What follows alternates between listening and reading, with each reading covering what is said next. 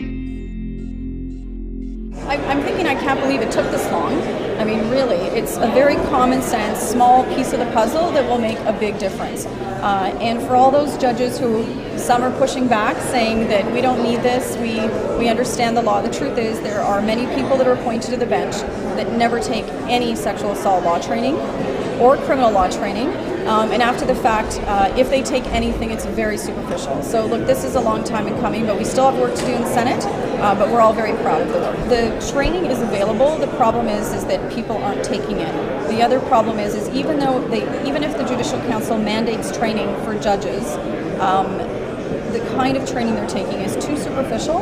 They also are not mandated to take it before they actually preside over a trial. So there just isn't enough accountability in what they're suggesting. So what we're suggesting is taking it a step in the other direction and being proactive and preemptive in saying, before you even, to the Justice Minister here, before you even appoint someone to the bench, make sure they have the training. It's very simple. Lawyers take training all the time, and this will just be another course that they take training.